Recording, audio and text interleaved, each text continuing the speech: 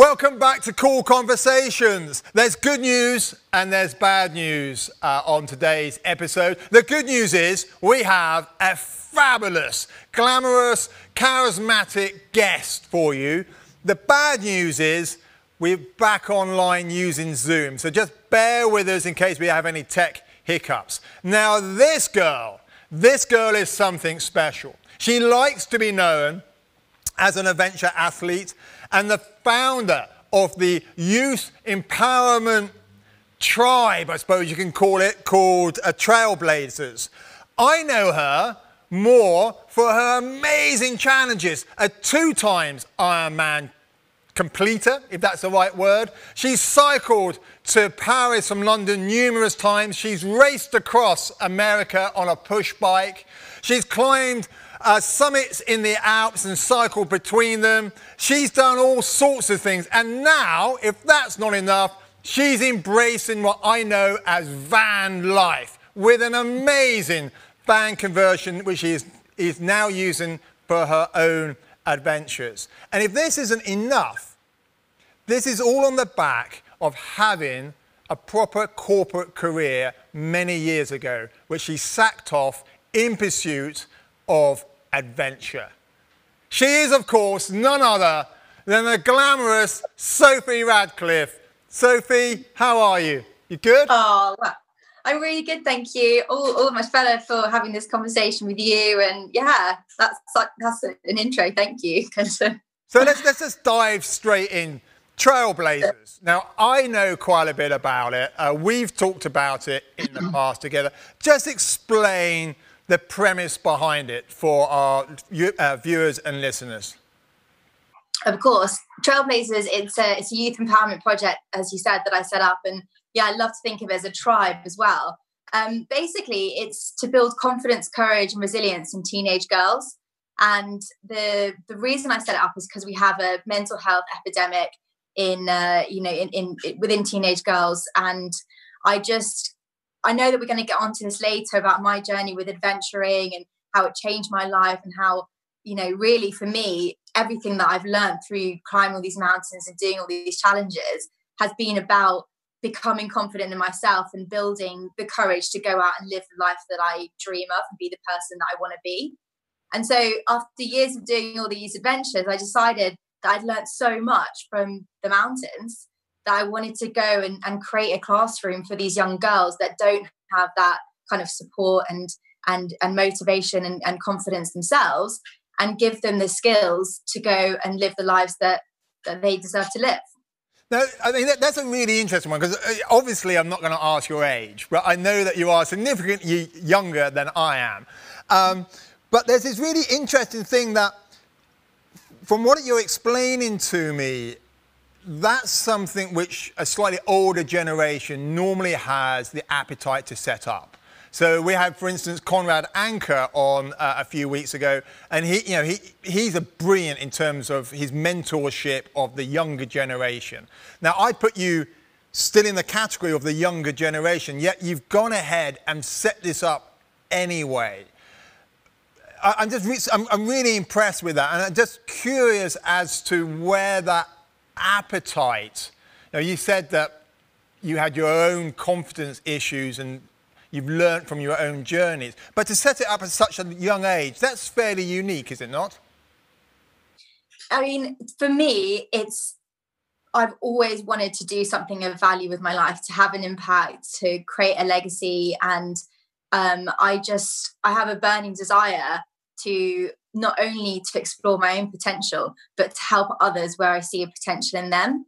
And I can identify, I'm a very deep thinker. So when I go and climb a mountain or go and do an Ironman, I'm not completing the challenge.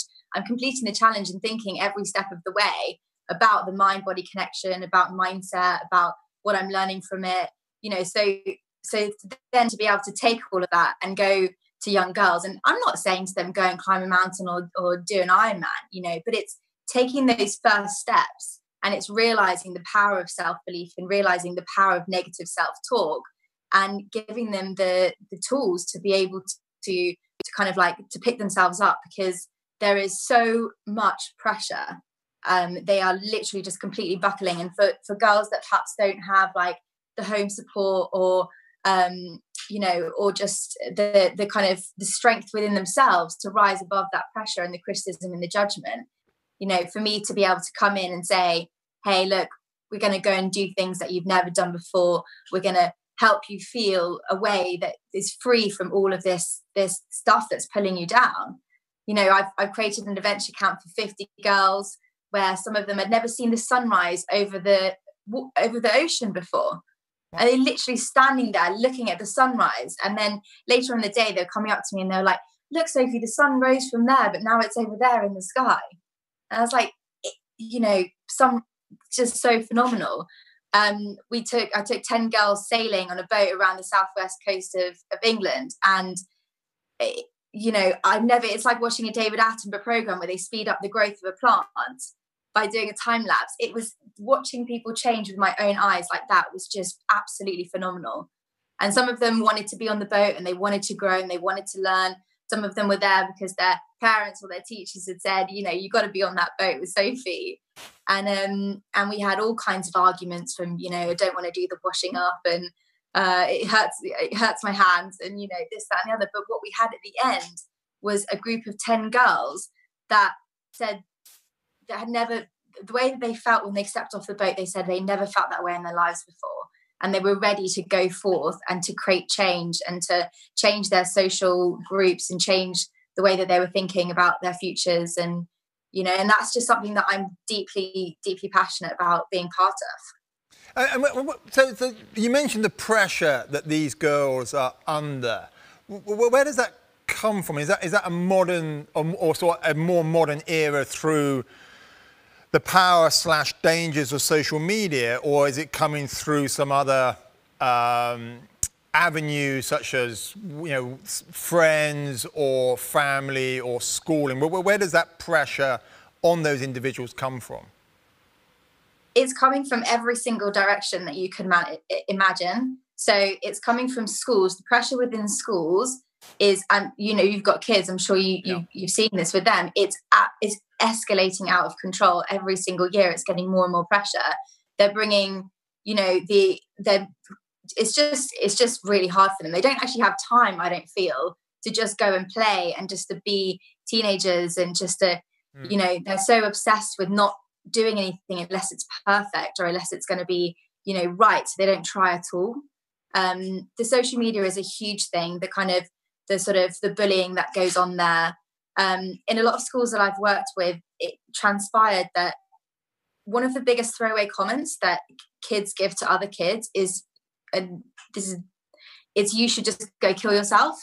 And they genuinely would say that. All the schools I went to, they were like, yeah, people would just come up to you and say, oh, you're really stupid, or you're fat, or you're this, or you failed that exam, you should just go kill yourself. And not realizing that there's an actual implication of those words that are being said to somebody's mental health. And they, and that's why just, I don't know, it really upsets me. I presume it is, I suppose, in many ways, is a throwaway comment, but it obviously has a deep impact on the person receiving it, and possibly a lack of ownership from the person that's flung it out there. There's no real regard for the damage it's doing, which arguably makes it doubly difficult, because the one on the receiving end feels bad, and she would see that the individual that's thrown it out there has total disregard for it, making it doubly impactful. It's an interesting one, social media, isn't it? Because I know that you caught social media in the way that I do to a certain extent. It can be a very powerful tool. At the same time, it can be utterly destructive. And it'd be interesting. Where do you think social media is going to go?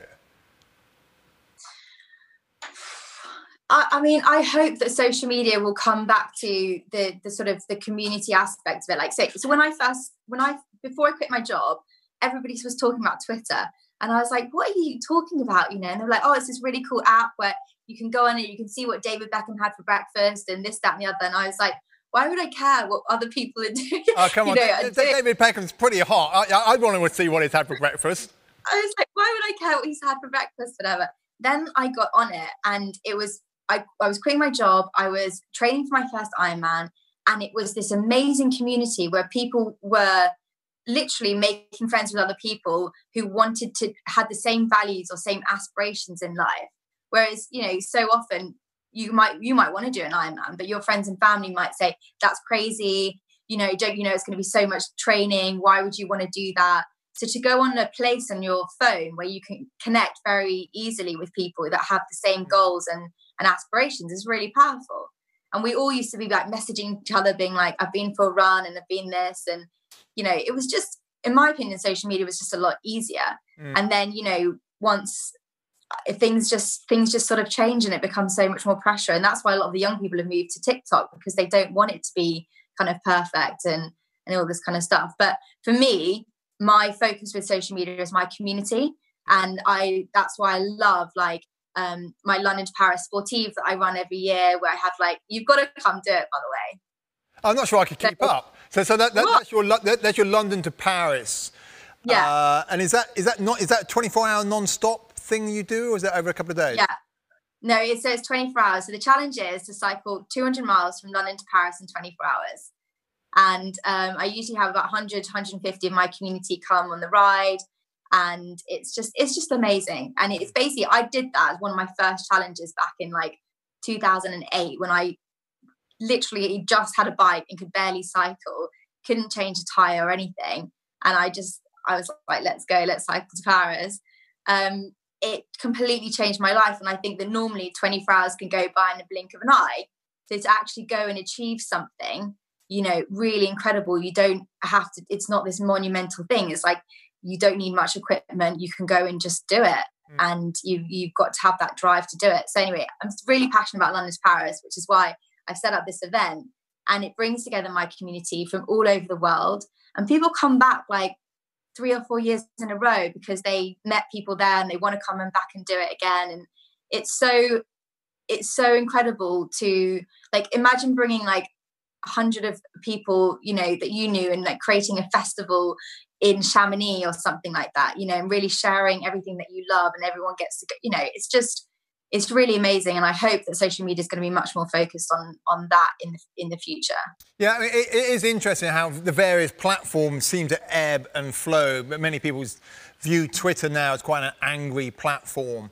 And even our sort of bushy-haired friend from both this side and the other side of the pond seem to be quite ferocious on it these days, and it's almost become a political platform. And you said yourself that a lot of the younger generations are now on TikTok. I myself took a step back from Twitter and just focused on Instagram for a while. But it's a really interesting dynamic, isn't it? Because let's face it, we don't actually need it. No. Yet it can be such a positive tool if used in the right way. So it'll be really interesting to see where it goes. Now, you mentioned Chamonix. We need a little bit of your... There's so much I want to talk to you today about. I don't quite know where to begin. I'll tell you where we'll begin. So obviously you are Sophie, but tell us about almost your alter ego of Challenge Sophie, because I know that's evolved over time, hasn't it? So what does Challenge Sophie encompass? Challenge Sophie was something that began with my mum around the kitchen table, just I think when I was doing my first challenge, she got me a hoodie and it just said Challenge Sophie 2008 on it. I love that. And then, you've got to market those. You do the limited edition Challenge Sophie tops. That'd be great. Yeah, and here we are,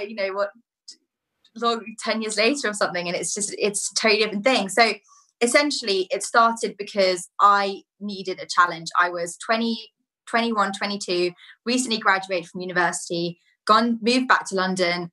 I had all these wild aspirations of all these amazing jobs that I wanted to get, and things that I thought I could do to live the life that I dreamed of, and travel and give back and create an impact, all the kind of things. And the reality was I couldn't get any of those jobs, and I ended up getting a job doing sales, working in a 9-to-5 job in an office in Brick Lane in East London.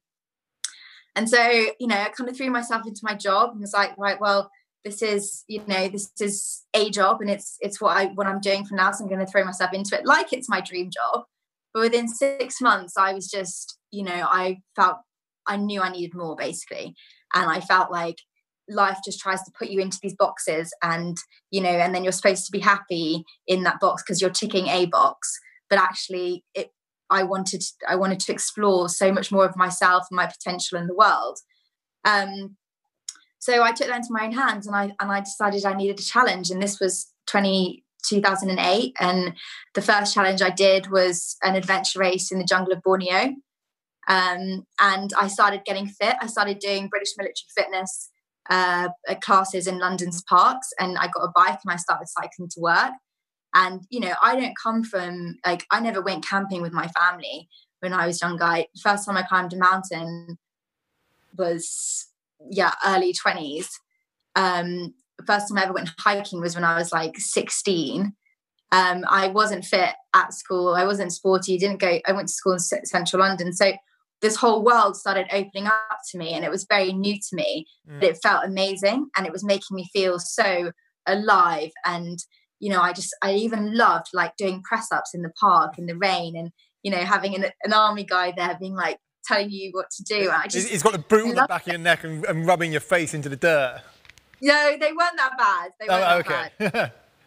And then we went off in this this challenge in the jungle, and there were 40 of us. Lots of us were all from London. We didn't know each other, and all of a sudden we're thrown into the jungle together, and we spend a week like adventure racing, doing all kinds of wild fun stuff, like making camps in the middle of the jungle and kayaking, whitewater rafting, climbing Mount Kinabalu, running, cycling, like all that stuff. And it just completely changed my life, because when I finished that challenge, it was a light bulb moment for me. And I was like, this is it.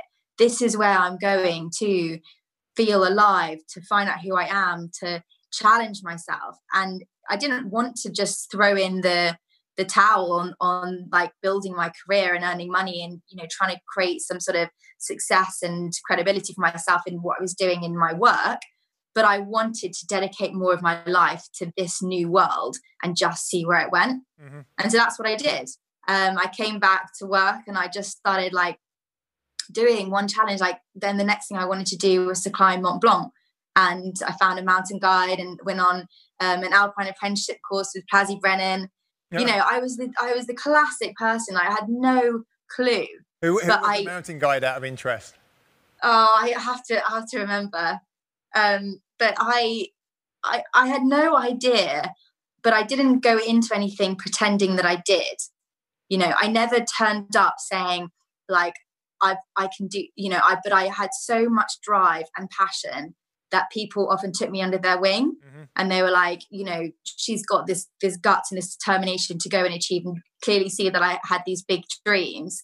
And I was just prepared to like start from the beginning and just learn the ropes. And it was just incredible. It was this journey for a couple of years where I was like going and doing, going climbing Mont Blanc on my summer holiday in Chamonix, and then, or cycling London to Paris on a weekend, or doing an adventure race in Scotland, or going ice climbing in February in the freezing conditions. And everyone thought I was completely nuts. They were like, why don't you just like go on holiday to a beach like a normal person? Well, I was like, no. I suppose that is a bigger question, like a normal person. What is a normal person? Now, I know that you went to York and studied philosophy, so you're probably in a far better place. And perhaps that actually would answer some of the reasons why you do what it is that you do, and you try to help others. Maybe is certainly when I dabble my foot into the world of philosophy, which I'm not going to start going down because you're going to blow me away with your knowledge, but it does seem to be looking at the much bigger picture, beyond oneself a lot of the time, and that's exactly what you seem to be doing. So is there a connection with a younger Sophie wanting to study philosophy and the Sophie that we have now? Absolutely. I mean, I am. Interestingly, my name actually, Sophie, means wisdom, and philosophy means love of wisdom. So they're both Greek, and it's all kind of like, I don't know. I feel like my path is really what I was always ended up supposed to be doing, but just because there is a book, isn't there, which is the Sophie's World. Sophie's World, yeah. It's the philosophical ramblings of, which particular philosopher is it about? I can't remember now. And it's about the only book I've never finished, because I was getting so irate reading it. I couldn't quite work out how somebody had written a bestseller pretty much based on somebody else's work. And I never quite finished it. I have to go back and finish that. So your years at York studying philosophy, what was that like? Because it sounds like you didn't find your adventurous streak till a little bit later. Oh no, I was like total party girl at uni. I mean, we had what, 5 hours of lectures a week. 5 hours? 5 hours. I so chose the wrong course. When I talk to my friends and we just like remember how much fun we had and how much time we had to have fun, it blows your mind. I mean, the things that we used to get up to just because we had all this time to just have fun. And, you know, we were always getting creative. Like York is not the nightlife capital of the world. So it was very much like, you know, playing capture the flag and just doing like fun stuff on the university campus just to yeah, it was amazing. I made so many of my best friends there. I loved studying philosophy. It was quite hard, the course. But what I didn't do any adventuring. I didn't do any cycling or any of the things I'm into now, but I did row because I used to row when I was 16 when I was at school. So I actually think that rowing is an endurance sport, and that kind of got me, you know, my first taste of actually what I've now come to love and do all the time. Well, that's interesting. I always thought, somebody asked me a question once, I forget who it was, asked me a question that if I could be an Olympic athlete, so of all the sports that you've ever touched upon and knowing what you know, which sport do you think you could have been quite good at? And for me, I keep coming back to rowing.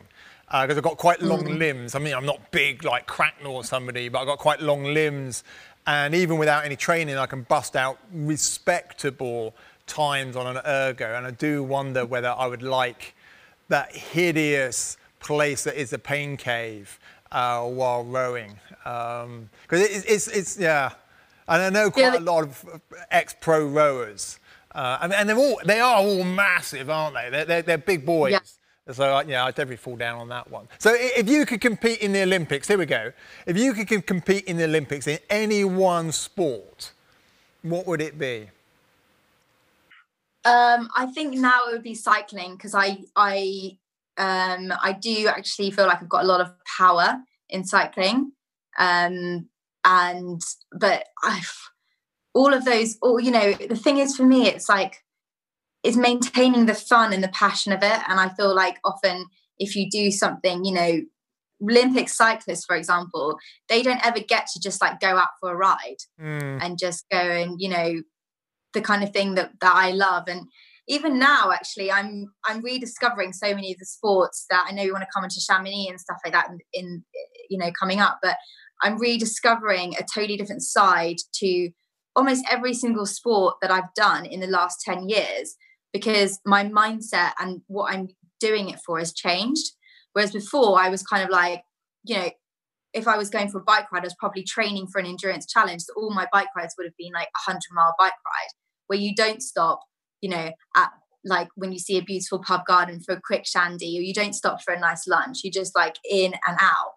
And, you know, even just like climbing, when I used to go climbing in Chamonix, I'd always want to stop at the top and have a picnic and just enjoy the view. And it was always this rush to get back down. And, you know, now I feel so much, you know, even just living there was so much pressure from the people that I met to, you know, climb at a certain standard or cycle at a certain speed. And, you know, if you don't climb or you don't ski or you don't cycle at my level, then I'm not going to go out with you.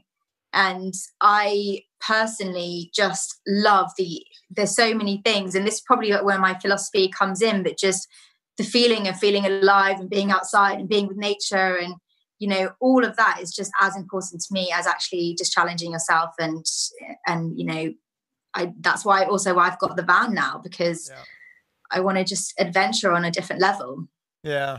I mean, we're coming on to Chamonix in a minute. I mean, I know that you lived in Chamonix for what, 2-3 years?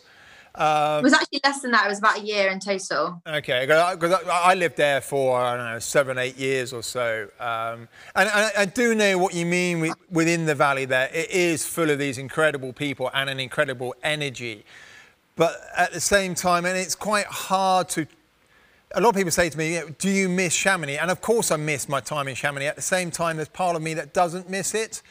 It's just a funny place. It's a beautiful place, but it has an interesting community there. But as you say, yeah, there is a lot of energy in there. So I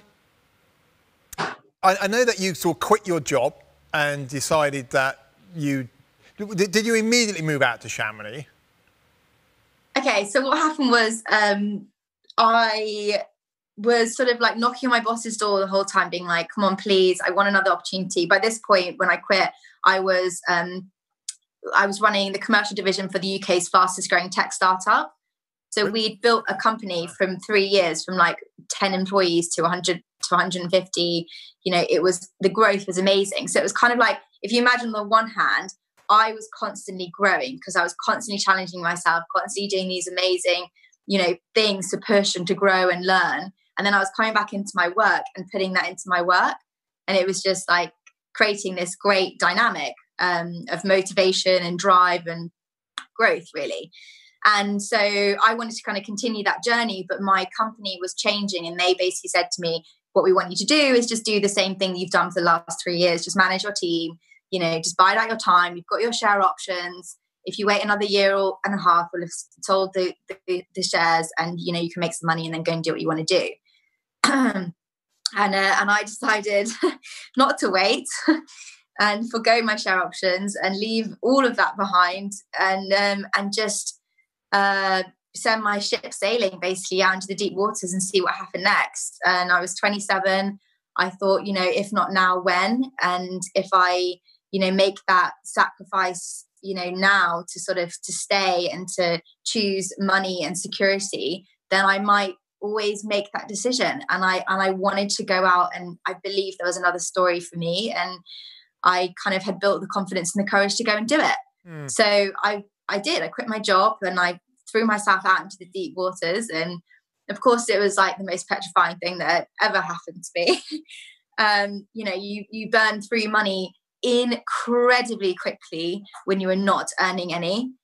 Even if you cut out all of your outgoings, you just burn it very quickly. But I knew I wanted to change my life, and I wanted to live a life that was more on my terms. I dreamed of running my own business. I dreamed of building a youth empowerment project. But more than that, I didn't want to be living in London and have this 9 to 5, London corporate life. I wanted to live in Chamonix. And interestingly, when I lived there, people always say, why did you choose Chamonix over, any other mountain town you could have moved to? And I was like, no, I never even wanted to move to the mountains. I wanted to live in Chamonix because it was just this magical place to me that seemed like, the place where you would just meet like-minded people and go on amazing adventures. And I for me, it was super important to be around like-minded people that wanted to cultivate the same work-life balance and the same kind of aspirations in life. So yeah, I quit my job. I think it was about a year actually before I did actually move to Chamonix full time. And there I was, and then I went off on this alpine coast to coast expedition. And when you moved to Chamonix, you were married to Charlie at the time, weren't you? Yeah. And then that, for whatever reason, you both went your separate ways. Yeah. Charlie's still in Chamonix. You kind of realised that maybe the scene... So, I'm just trying to work out, what it was, because having lived in Chamonix myself, I can kind of understand that it's not quite, perhaps, what everybody thought. I mean, you just found out those like-minded people weren't quite clicking, I'm just curious, what was the catalyst to come home? Well, the catalyst to come home was just that all my opportunities were actually coming from the UK. I know that feeling. Yeah, right. You know that feeling. And so you're coming back and you're doing this. And I think that I missed it. I think that I turned into Challenge Sophie and I forgot about Sophie. you know, and I almost thought like if I tear up the rule book and then I realized, you know, and I don't know if you've ever had that experience, but it's part of sort of like the growth of life. But I was like, I wanted to reconnect with myself, and I wanted to reconnect with my friends and family, and, you know, but I think in the essence of it, it didn't totally align with me. That like genuinely people would come over for dinner at my house, and this is something that I found really difficult, and they would sit at dinner at my house and say, if you weren't leading, you weren't climbing that route. And I just thought that kind of level of sort of like judgment and snobbery, I really just didn't like at all, because I was like, just because I'm not leading a climb doesn't mean that it's not worthy or it's not valid or I haven't climbed it or I haven't achieved something. Like, I was still out there doing it, and that's my decision. Like, genuinely, I prefer to second, because that means that I get to actually climb more challenging routes and have more of an adventure, you know, rather than like leading and anyway, we're getting really technical and climbing here, but well, no, you know, that was just... no, not at all. I mean, it's quite easy to explain to the listeners, viewers. I think what you're trying to say is, now in Chamonix, people are saying, well, if you're not going first, if you're not putting the bolt, the clips in the bolts, or putting the protection in and and putting the rope up in place, then you're not really meeting the challenge to their expectations. Whereas you had your own level of personal expectation and what you wanted out of the adventure, and you were very comfortable going first or not leading, and you were looking, you know, your personal challenge was perhaps the technical difficulties or the aesthetics of the route, as opposed to the one going first and forcing the route, or the achievement or the experience or being out in nature, like all that kind of stuff. And so it was really nice for me when I came back, because I got to go up to Scotland, and I went climbing with this guy up there who was ice climbing for the British team, and he just went out for me on a day route, and we had the most amazing day. And he was just like singing and happy and like totally just, you know, it was how I was like, wow, that's amazing. Like, you're not thinking that this is below you because you could climb harder. You're just enjoying the fact that we're going out and you know, and having this great day out in the mountains together. So that was you know, been really cool to just like experience things on a different way. And my life has been insane since I moved back from Chamonix, taking me to all corners of the world and doing like all kinds of crazy stuff. It's just, I mean, it's a bit of a whirlwind, really. It is. And I just want to go back and perhaps draw a line under what you were saying about adventure, because I do get a little bit upset when people have, say, they have their own predetermined idea about what it should look like, or the boxes that should be ticked for another individual to come up to their own standards. Whereas the way that I certainly look at life now, it's your own standards that matter, and it's whether you are happy with what you've done. It doesn't matter about everybody else. And okay, I'm trying to get back into rock climbing, for instance, right now. I'm just starting going back out rock climbing. I'm not rock climbing as hard as I used to, and I'm sure there's people out there going, oh God, look at Kenton. You know, he's not really participating in a sport anymore. He's not climbing at the grades he used to. But I'd say my enjoyment now is as much, if not more, because I am doing it on my terms, and I'm loving what it is I'm doing. And I think that's the important thing, not to get hung up on other people's expectations, but be confident, like you've been saying, be confident that this is what I do and this is why, and I'm enjoying it because of it. So it's beautiful to hear from her. Yeah. Now, I know. And you know, it's... Oh, go on. Now, I was going to say, I know through your social media that you have a deep-seated love affair with Scotland. So where does that come from? Because you're originally from London, are you not? You went to college in Leeds, or you went to uni in Leeds. Then you moved back to London. What is it? Every time you go to Scotland, you can just tell in your prose and the pictures that you come alive when you go to Scotland. So what is it about Bonnie Scotland? Oh, I miss Scotland so much. Okay, it's the fact that we have this wilderness right there on our doorstep, and I think that's amazing. Like, you know, you can be so in the middle of nowhere up there and so remote. I love that. You know, you don't have to go to Alaska, all these far-flung places to get where you can get in Scotland.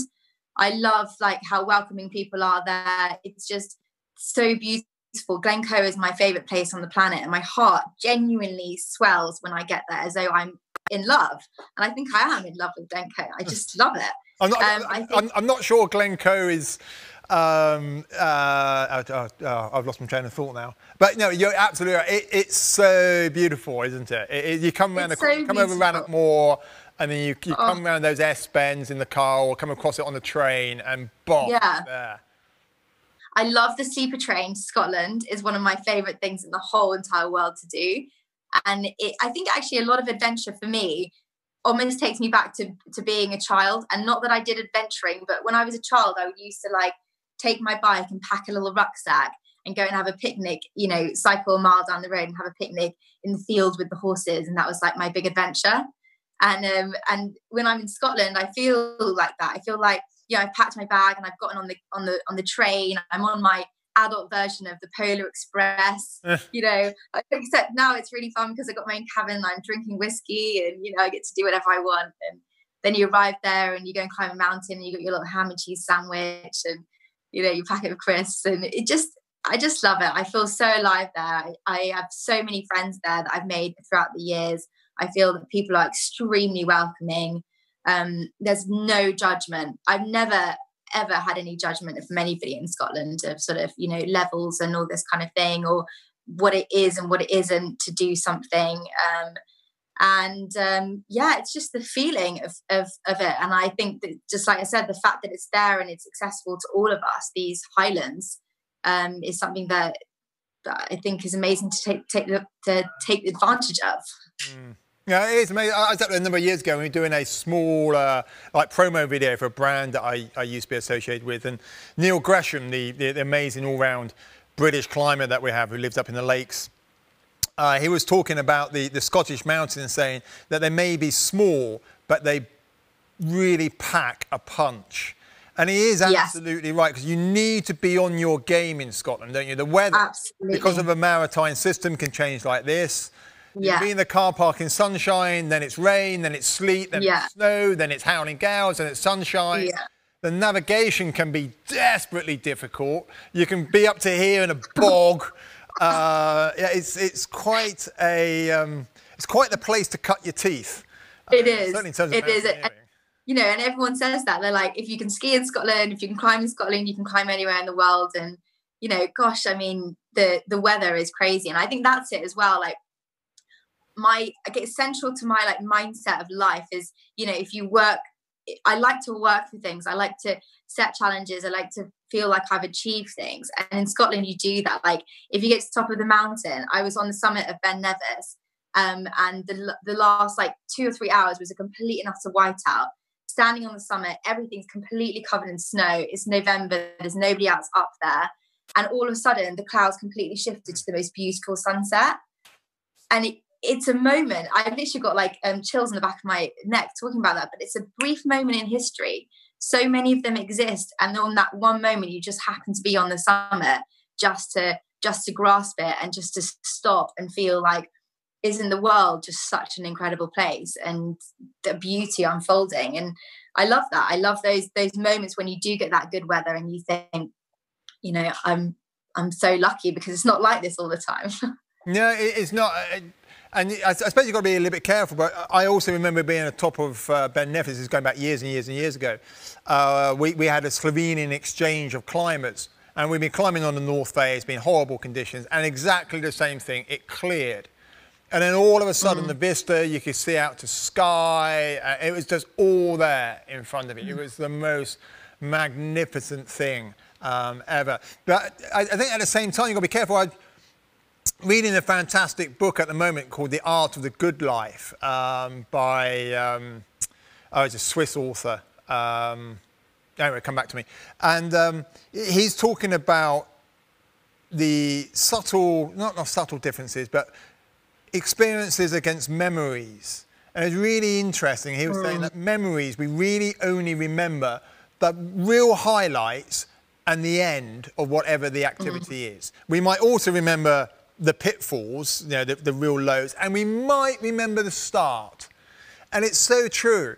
And he was saying, focus more on the experience at the time. Because on our deathbed, we're not going to remember all those things. Okay? Our brain only has the capacity to remember so much. So don't necessarily do it for the memory. Maybe not do it for the gram or the Instagram. Everybody do it for the gram, but do it for the experience. And that's a very personal thing. That's you in the moment experiencing whatever it is, which is you on top of Ben Nevis watching the sunset in November. Yeah, it's amazing. I'm a big whiskey fan as well. Oh, so, are you? Oh, interesting. Yeah. Go. So, what would Sophie's top? I'll give you the top three. Go on. Can you narrow it down for three off the top of your head? Was it an impossible task? I love Talisker. I quite like Monkey Shoulder as well. Oh, Monkey Shoulder. I did some work for them years ago. It's a blended whiskey, though, is it not? It's more of a mixer. It is more of a, you know, just sort of, it's not like a really amazing whiskey. It's really good. And then they have something called a ginger monkey. Was it ginger monkey? Ginger monkey ginger? Something like that. They've got some great cocktails. If you go on their website, they've got some like classic Monkey Shoulder cocktails, which are well worth trying out. Okay, so you've got Monkey Shoulder, Talisker, and what we... Yeah, and then last year, a friend of mine, we walked through the snow over the moors for like a whole day to get to the Glenlivet distillery. Oh, nice. And we got there and we were like covered in snow and we had so much fun. And, you know, but that's a prime example. We didn't tick off any routes on our, on our list. We didn't go and achieve like, you know, a mountain that people would be impressed by. We had such a fun adventure, just the two of us, just walking over the moors to the Glenlivet distillery. And then we got there and we tried all the whiskies and somebody who worked there gave us a lift back home and, you know, just a great day out. I love whiskey gives me the most horrendous hangover ever. Does it? I don't know if there's a beer in the build up to it or, but oof, I struggle a little bit with it. I've had some fantastic, like you, experiences drinking whiskey, and I do find it very sociable, but at the same time, gives me the most cracking. Oh, no, that's bad. That is bad. I struggle with that. And then, okay, so with or without water? I know that's a bone of contention sometimes, isn't it? It's a bone of contention. I like it with a dash of water for sure. Okay. Yeah. Interesting. I didn't know that. So there's one thing that I've learned tonight. So where are we? Your Iron. Well, I suppose it is an Iron Man, isn't it? I mean, it's not an Iron Woman or an Iron. It's an Iron Man. 8th place overall in your category. Yeah. That's pretty impressive. And that was in your first one, was it not? I forgot about that. You just said it. I was like, yeah, that did happen. I forgot. It was my first Ironman, yeah. And that was, and that's the one in Wales. So that's in and around Tenby. So it's an ocean swim, and a notoriously hilly ride. It's really brutal, actually, Ironman Wales. So why I went back and did it twice, not so sure.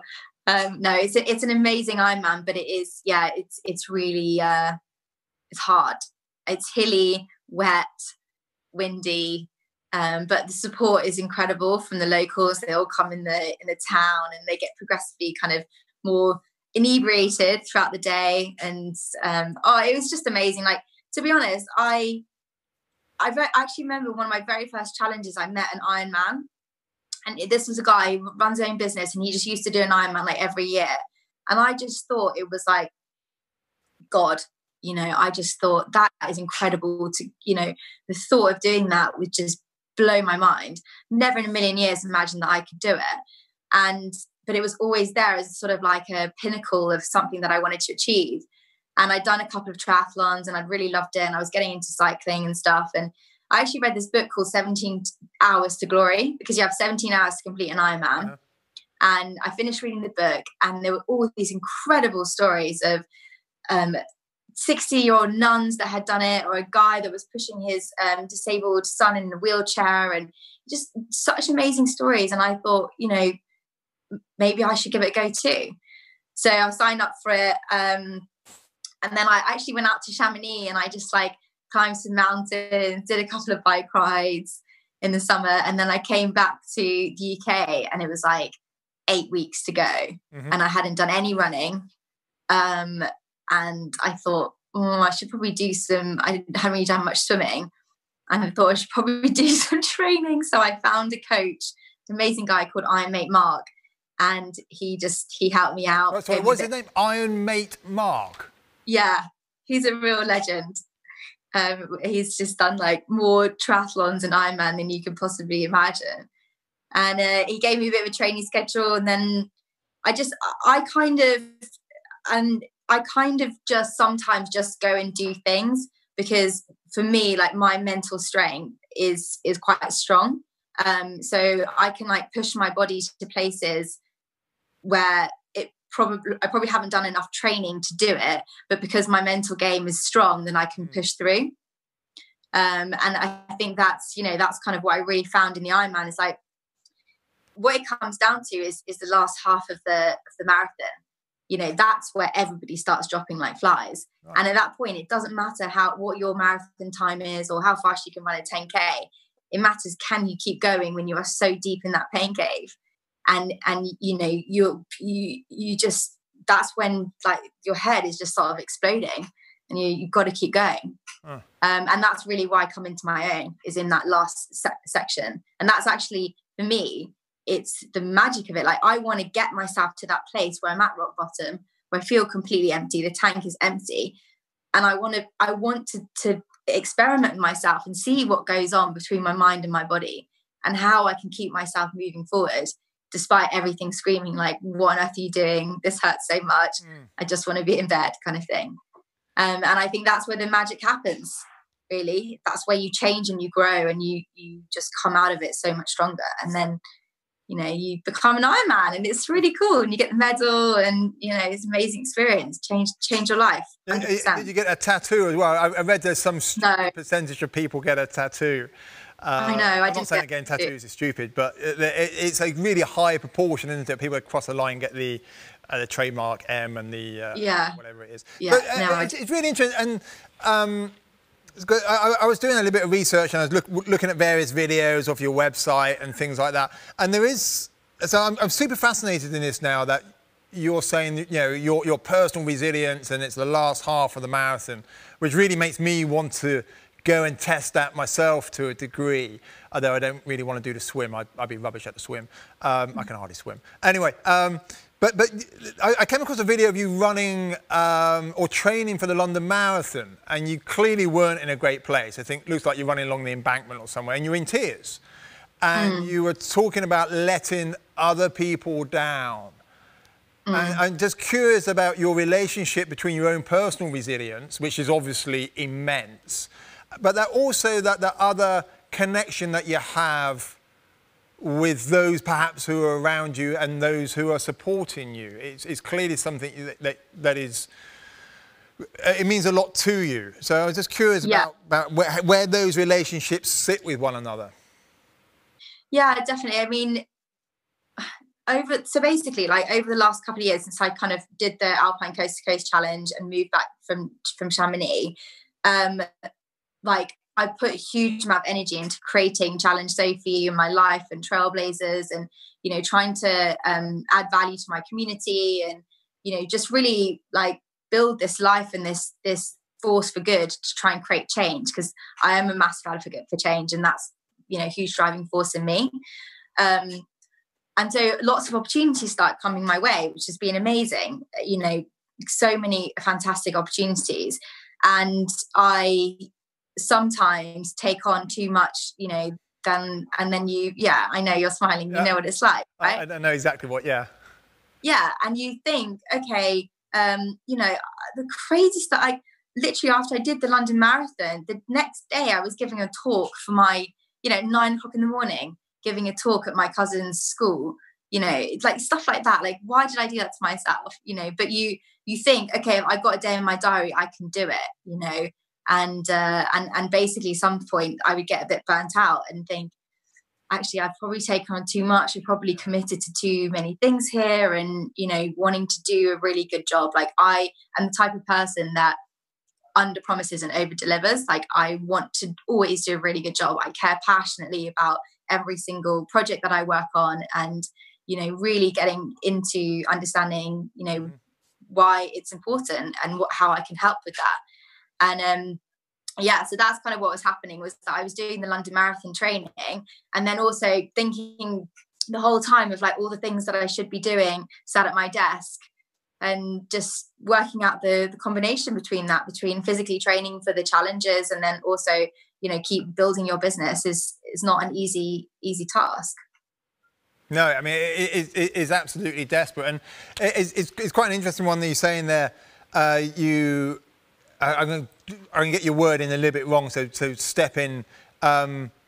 You under-promise, over-deliver, or something like that, you were just saying. But I think that's actually a very good philosophy for life. You know, promise little, but then deliver everything. And I find myself personally kind of the other way around a little bit. I'm a yes person. I find it very hard to say no. So I find I'm totally stacked up with stuff, and it's mayhem to try to, like you were saying, you were delivering a talk at 9 o'clock the day after doing the London Marathon. Yeah.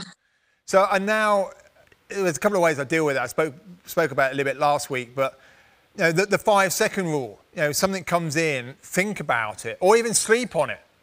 Yeah. And then, you know, don't be, people I think arguably respect you more for saying no than saying yes sometimes. 100%. And it's that sort of not compromising all the time. Because I find myself, I end up compromising, you know, what I do personally because I promise so much to other people. It's a difficult one. And have you told your listeners or your viewers about the sign that you have in your house? Oh, the hell yeah. I think I have. Yeah, the one above the door there. Yeah. Hell yeah! Yeah. No, it's isn't it not, if it's not a hell yes, it's a hell no or something like that. Exactly. Yeah, so something comes in the inbox, and if I'm looking at it, and it could be an opportunity to do something or a request for do something, or, you know, and I'm reading it, if I don't immediately think, hell yes, I want to do that, it's a no. Yeah. And that's my filter. And you're absolutely right. I take a picture of it every now and then and stick it on social media. As I come down the steps from my bedroom, it's there. The hell yes. It was a present from Jazz, my wife, when we moved in. And it's right there. I see it every single day. And that is my compass on my decision making on opportunity that comes my way. It's got to be worthy of everybody's time and energy. Otherwise, I think you end up letting not only yourself down, but your peers or your colleagues or the client, whoever it is, you let them down. Because I'm a firm believer in everything that we do, and you said it beautifully, everything we do, we should over-deliver, and we should deliver on time. And when those two don't come together, then ultimately you are potentially letting people down. And also you're building a brand as well. You know, I want people to be respected for my work, for the quality of my work, for my commitment, and, you know, for all this kind of stuff, so that obviously you build a positive brand. That's really important to me. It is hard. And the other thing that I think is hard is that some of the best opportunities that have come my way have come out of the most obscure things that I did. You know, it's like that one talk that you could look back and think, yeah, I probably could have not gone to that one because, you know, you did it, for whatever reason. That was the one where someone was sitting in the audience and writes to you a year later and is like, do you want to be involved in this project? So it's very difficult because you always think, gosh, is that going to be the one thing that leads to something else? But I think that's the danger of the what if. You can live your life with that. I mean, what if I win the lottery? Well, the chances of winning the lottery, you just got to find the balance, haven't you? Yeah, and, exactly. I'm a firm believer in saying you need to be brave enough to say no. Not in a nasty, malicious way, but just in a nice way. You've got to have some filter parameters on Yeah. on what we say yes to. Definitely. Which is always really important. So just to go back to your Trailblazers, because this is something which I just think is incredible, and I don't want to labour it with the viewers and listeners, but the Trailblazers, I remember we were talking last year a little bit, and you were pushing really hard on essentially the campaign trail to fundraise. So the money for the Trailblazers, where does that come in from? You were working really hard on this last year. I know that. Yeah. It's actually been really hard because I had really big dreams for Trailblazers, and this is like in the beginning when I started it. And I had to take on all of the roles. So it was my job to kind of like fundraise, basically just do everything. And it was really hard. Like, I know there's a lot of government funding out there, but it's, you know, even just applying for a grant is like more than a day's work in itself. And they're sort of often very specific. And if you don't know, if you're not in that industry, if you don't know that industry, then it's, you know, it's hard. I'm not in that industry. What I do know is brands, you know, collaborating with brands and getting sponsorship from brands for specific projects. So that was really my routine, was that I went to a lot of brands that I was working with and was like, you know, the values of what we're trying to create here and, you know, the content that you're going to get from it, and just tried to get them on board with what I was trying to achieve.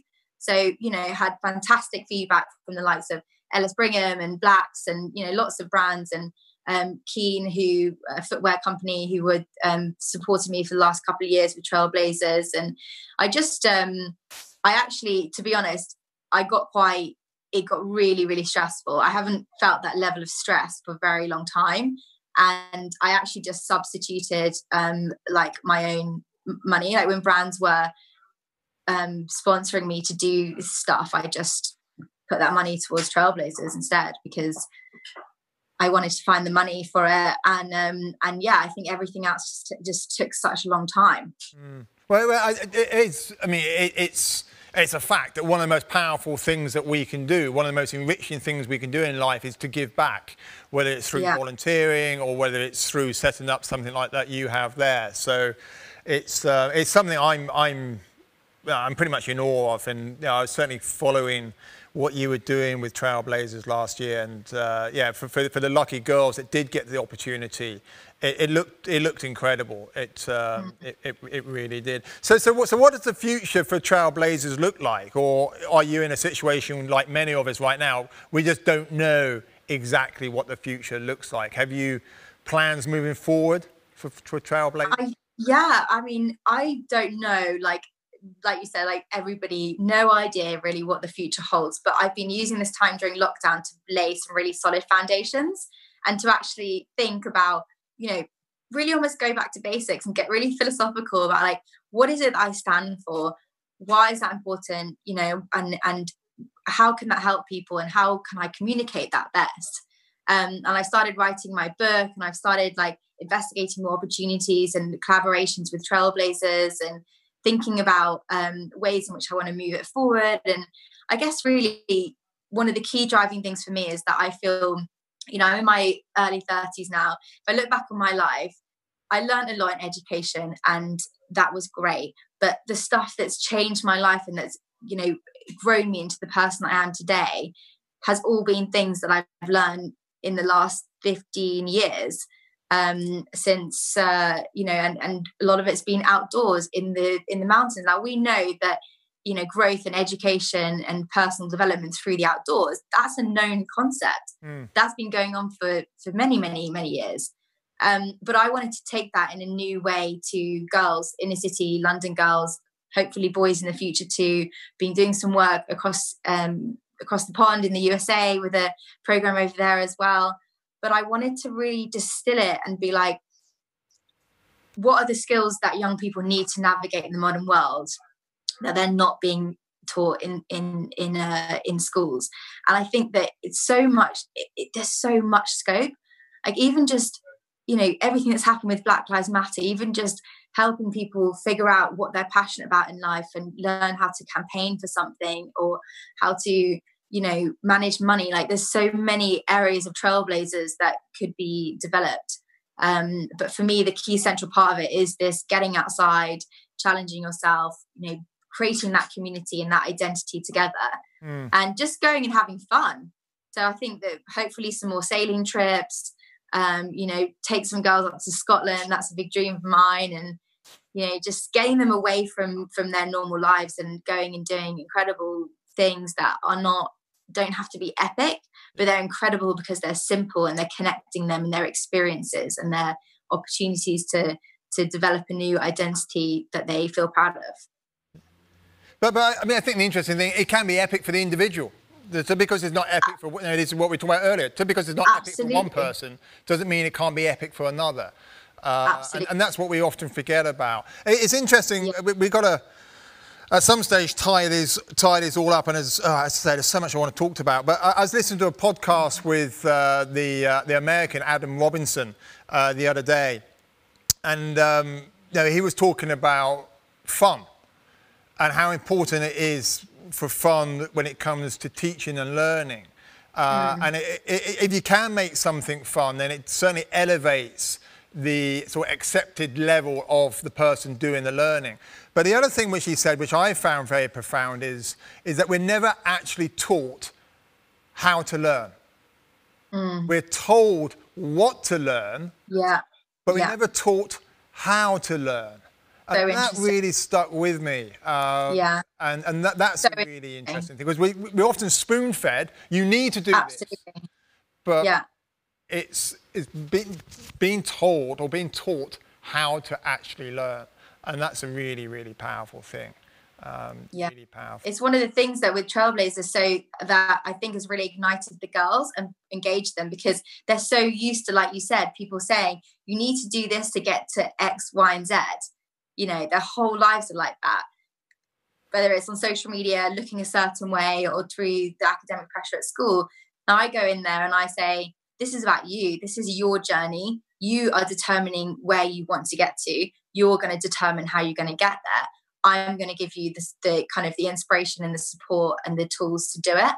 And it's really liberating for them to feel like they're in control of that and they're moving forward. They're not coming to another class where they sit there.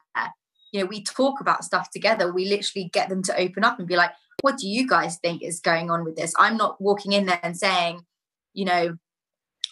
social media is bad for you. Don't use social media. It can, they have, schools often do that. They get all kinds of experts to come in to try and get young people to not use social media or whatever it is. And I'm doing the opposite. I'm going in there and saying, what do you think? And how do you want to change from here? Well, I mean, I think you're absolutely right. I mean, that's one of the... I completely lost my train of thought. God, this happens every now and then. When I have too much coffee... people say coffee really focuses you. I've had so much coffee today. I'm so wired. My brain cells are firing in all sorts of different directions. I have completely and utterly lost my train of thought. Okay, let's get to one of your new questions that you've got going on. What else have you got to ask me? At some stage we got to we do have to bring this we do have to bring this ship back to dock. I just remembered something. Can I just say something quickly? Of course you can. Yeah, we got no. Yeah, go on. Because it just popped into my mind what you were saying about having fun. Okay, now what's the quote? The best climber is the one that's having the most fun. Alex Lowe. Yeah, the late, great Alex Lowe. And we're talking about him with Conrad. And the quote is, you're absolutely right. And thank you so much for reminding me. I meant to bring this up with Conrad the other day. So the late, great Alex Lowe, who died in an avalanche with Conrad on Shuswapangma, was once asked a question, who is the best climber in the world today? And his response was? The best climber is the one that's having the most fun. And that is a perfect place to leave it today. Sophie, I cannot thank you enough. There's so many little gems of wisdom in there. I think what you're doing with Trailblazers is awesome. We haven't even touched upon, okay, just in a very quick nutshell, what is challenge Sophie got up her sleeve when lockdown eases? Just very, very briefly. I just want to take my van and go to Scotland. I want to learn to surf. I just want to enjoy life and see my friends and family. It's like you said, it's the simple, it's the experiences, it's having fun. Exactly that. It's bringing it back to basics and having fun. And by the sounds of it, perhaps a dram or two of your favourite whiskey as well. In there. Listen, Sophie, I can't thank you enough for giving up your afternoon to be part of Cool Conversations. I've certainly admired you from afar. I know we've only connected a couple of times properly, but I really do respect not only what you're doing, but also your ethos on how you're doing it. So just keep on rocking, won't you? Oh, thanks so much, Kenton. This has made my day. It's been amazing, and keep doing what you're doing too, and hopefully we'll get to climb a mountain together soon. Well, you never know. You never know. They're going to open up one day soon, I tell you. And when they do, I'm going to be the first one there. I'm going to be forging my way, or trailblazing my way to the top. That I can assure you. Exactly. That I can assure you. Right. Well, thank you so much. You're so welcome. Enjoy the rest of the time, and let's speak soon. Yeah. Bye. Thank you. Brilliant. How cool is Sophie? I mean, honestly, so impressed with what she's doing, from having the courage and the conviction to walk out of her job with all those benefits that she had lined up, to take on those new challenges, and now what she's doing with Trailblazers, trying to empower the next generation, especially the girls coming through, is quite sensational. Loads and loads and loads of things in there that we can take away. Don't forget, we are here every week. We are doing this for your enjoyment. Of course, all the content is online. If you've missed anything, you can catch up again on my YouTube channel. Just look for Cool Conversations, and it's also now as a wonderful podcast. So you don't have to see my ugly face, at least, while you're listening to these wonderful guests that we have. We are back here next week, so please don't miss us. We're same place, Barnes Theatre in Cirencester, same place, same time next week. Thanks.